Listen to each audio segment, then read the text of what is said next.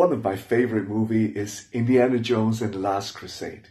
Indiana is forced to pass 3 trials to reach the Holy Grail to save his father's life.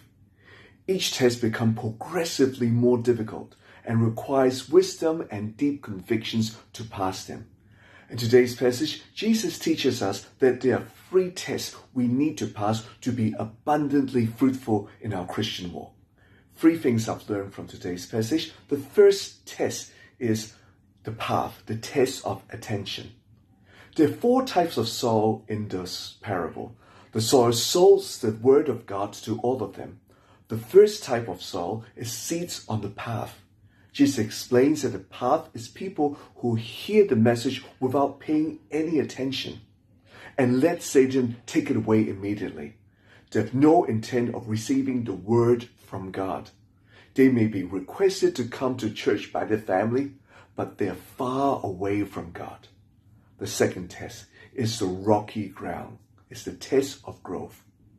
There are many people that receive the gifts of salvation readily and gladly, but they do not develop the roots.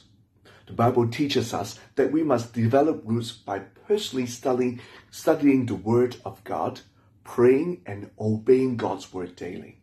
Some Christians may actively participate in church activities, but without these fundamentals and develop relationship with God, they faltered under trials.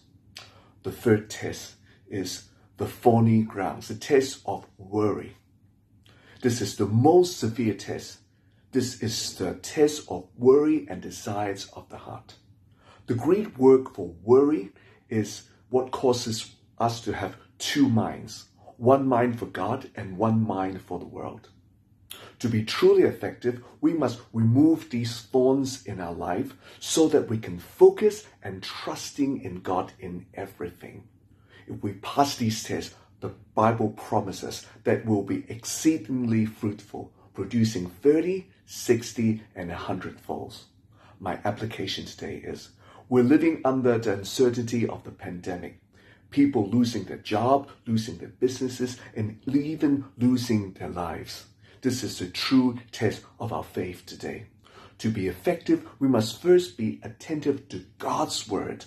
Then we must actively develop our relationship with God. And lastly, we must take all our worries away and trust in the Lord with all our hearts.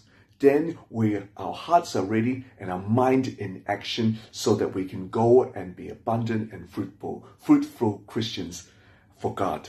My prayer today is, Father, thank you that you have given us your word. Help us to develop relationship with you, to grow deep into you, and to take our worries away so we can focus on you.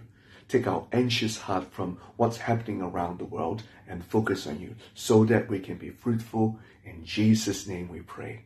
Amen.